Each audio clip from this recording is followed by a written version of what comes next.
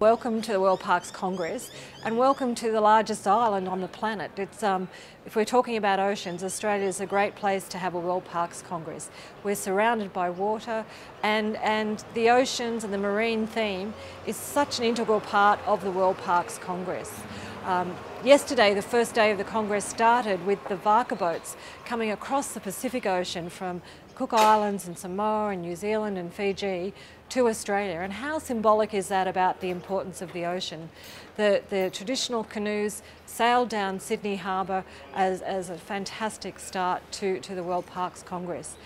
We're here at Sydney with over 5,000 people to really talk about serious things around the future of the planet and the importance of oceans. I think what will come out of here will be momentous.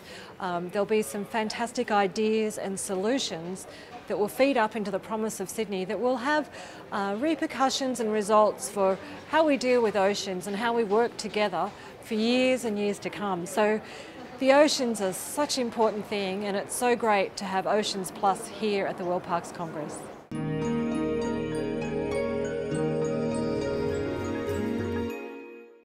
This session was to talk about the MPAs in French MPAs, its diversity, and which has been connected in a forum where we met every year together, from ice to coral reefs, and from Mediterranean biogeographical region or Indian region. It was to tell how we can do this informally.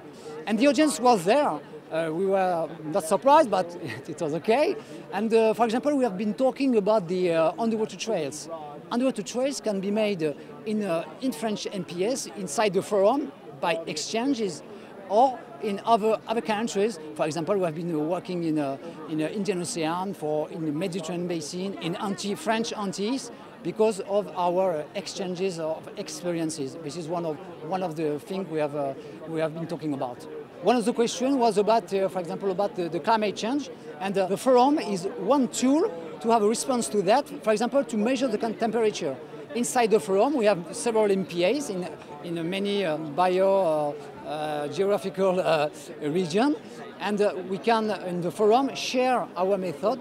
But for example, measuring temperature, it's very simple.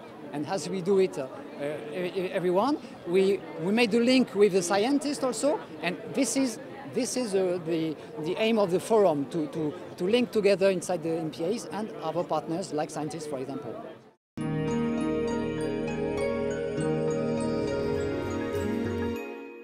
One of the most critical things is to think carefully about how access to reef environments, nearshore environments, and fisheries, how access is controlled or governed. I mean, governance is a really key factor, and here at this conference, really for the first time, there's a huge presence from local and indigenous people from around the world who are struggling to manage their own interactions with coral reef environments or other oceanic environments in the face of huge interests from large corporations and other countries who are interested in exploiting those same resources. So I think local governance is really key, and all of us partnering and listening to local governance systems is really critical. I'm studying conservation leadership. My research is in New Zealand, working with the Maui's dolphin protection. And by working with different stakeholders, we can get different perspectives of who is involved and what it takes to protect not only one marine species, but an entire ecosystem within that area. We have to work together to both protect the marine species, to protect and address issues like marine pollution and other issues relating to the marine environment. We need to work together. SPREP is very happy to be a close partner of the French Marine Protected Area Agency, and we run a number of programs in the Pacific Ocean.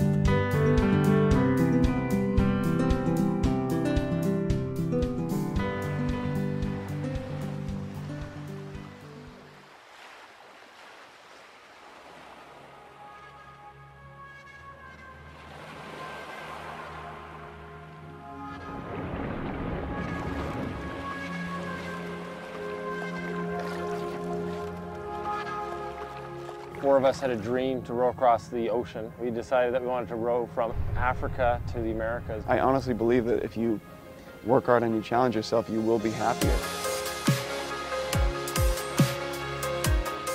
I was stampeded by thousands of dolphins. To have something that you see that you've never even imagined and to experience it, and that's the reason I go out there. Something special happens when you get out in nature and when you have an extended period of time out in nature. In a boat in the middle of the ocean, it happened so fast. And so it was day 73 and we hit what's known as a rogue wave. And a rogue wave is 4 times the size of the surrounding waves in the ocean. In a moment I was thrown from the boat and I was floating. We got everything we could from the boat and threw it in the life raft. You are on your own and nobody can come to help you for miles and miles away. This one seabird decided that we would come check us out and he's looking at us and it's just fluttering. The ultimate representation of peace. And it gave us hope.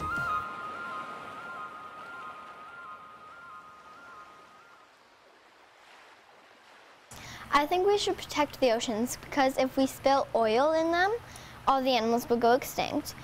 Yeah, we should protect the oceans. It's an important part of our ecosystem, and without it, a lot of things would get screwed up. I think it's very important for the ecosystem too. We only know 10% about what's going on in them. The main thing people don't do and don't think of is letting their garbage go. Like plastic bags is the worst. They let their plastic bags go, they will get caught in the air, and when it lands in the ocean or in any sea, the movement of the bag in the water looks like a live fish. So other fish will come up and they will eat that, and that it will kill them. It'll get stuck in their gills and it will kill them. Recycle more, just like so then all of this doesn't go back into the ocean. Recycle more and be more knowledgeable about what's happening in the oceans. Recycling, that's a big one. And if you are at a beach or an ocean of some sort, make sure to pick up all your garbage when you leave and don't leave it laying around.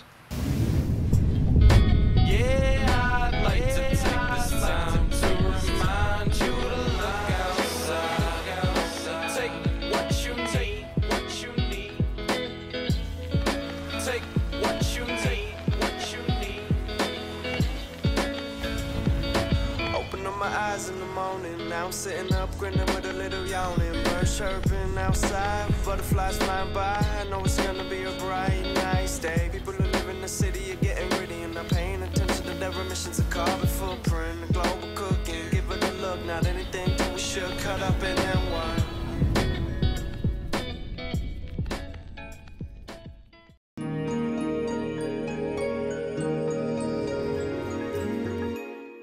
Ecofund is a community, and the community has a tool we developed, we create. It's a platform, internet platform, ecofund.org, where everybody can support projects for the protection of the environment. So we put the light on the champions, local champions who do things, concrete things to protect the environment, regenerate it, and manage it sustainably. So we put the light on these champions, and then we allow people to support it by crowdfunding, but also to comment it or to join their forces to what we do about information about those projects.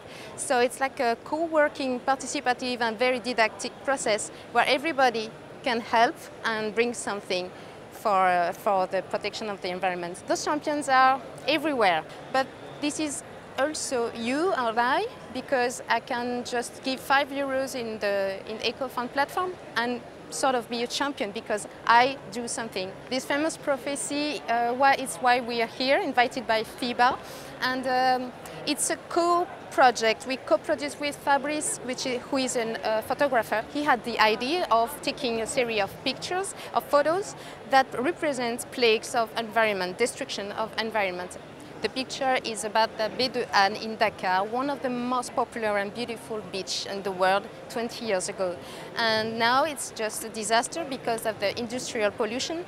Actually, this project focuses on what an industry damages the environment and how can it prevent it. So now the slaughter has developed a concrete solution to avoid, to make a pre-treatment of the water of the blood before it goes on the sea. With Ecofund, we've been working with scientists, Senegalese scientists, and here with Australian scientists on the Great Barrier Reef topic to popularize information studies. So all the information we're given to the population are really robust. It allows the photos to be stronger as a plea to the protection to the nature. So today we will reveal the Australian photo for the prophecy. It's a photo and analysis and information. This is information to the population, and then action.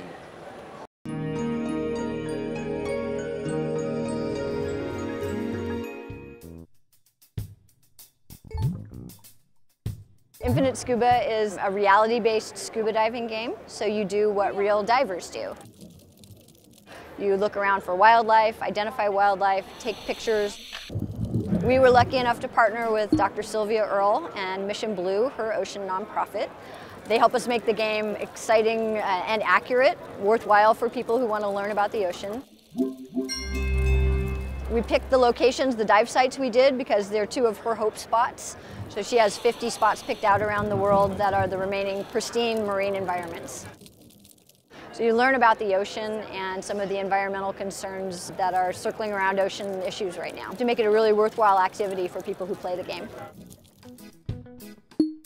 You can download the game at infinitescuba.com. It's available for Windows and Mac. It's also available in Windows Metro form on the Windows 8 store.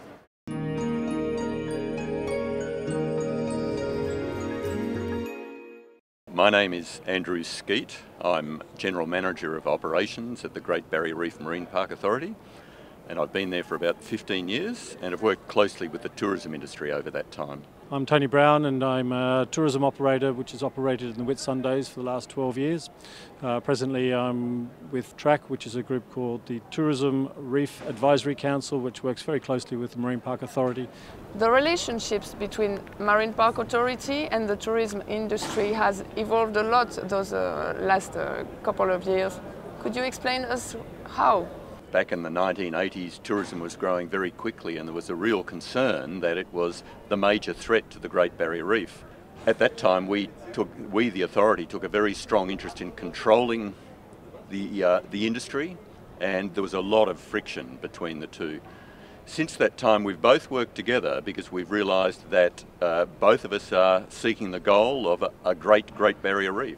Health of the reef is absolutely vital for our industry, and hence it's important that we work with the Marine Park Authority to get that right. The Marine Park Authority did things like actually hire staff from the tourism industry, so we truly understood what the industry needed. And we also set up some advisory committees, and Tony's spoken of the Tourism Advisory Group. And that group, along with the Marine Park Authority, planned how we needed to manage tourism to protect the reef, but also to make sure that the industry itself could make money, survive, and tell people about the Great Barrier Reef. We take out about 2 million people per annum to go out onto the reef, and our operators are very much engaged in passing across the interpretation and information on regards to the reef's history and its importance, the ecosystem, so we have a vital role to play. And Marie, we certainly agree with that. It's not the job of the Marine Park Agency staff to be the best interpreters in the world. We think the tourism industry can do that better than us. In regards to the relationship, there doesn't need a huge amount of changes in that regard. It's how we can work symbiotically. How can we help the reef into the future? A lot of the influences that hurt the marine park are coming from land-based activities. Tourism has a place there we can help lobby and push that it's important. We're an important part of the economy, and that's one of the parts that we can play in the management of the marine park. Marie, I certainly agree with Tony there. The key threats to the Great Barrier Reef these days doesn't include tourism. That's not a key threat anymore. The threats are changes in water quality, changes taking place on the land, changes in coastal development, some remaining impacts of fishing, and of course climate change coming over the top. If you're looking at improvements, that's where we can work together to make sure that the Great Barrier Reef is looked after into the future.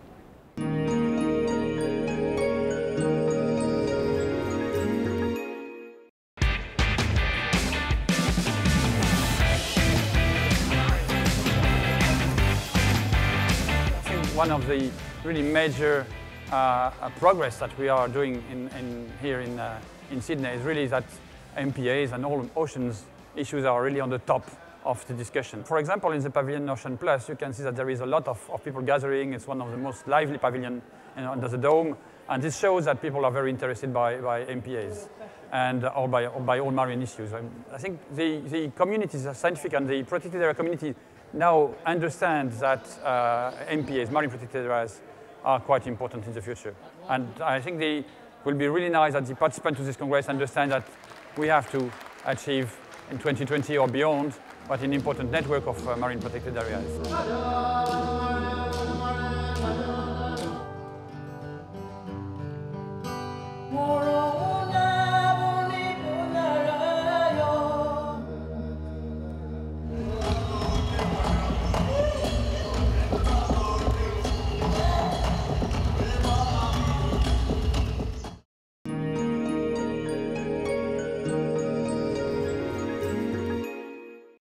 IMPANA, the International Marine Protected Area Network Agenda, is something that I really think we need right now to meet our targets for marine protected areas by 2020. What we need to do is explore ways in which we can work together much more closely. And IMPANA is about building that strategy, that roadmap to help us do that.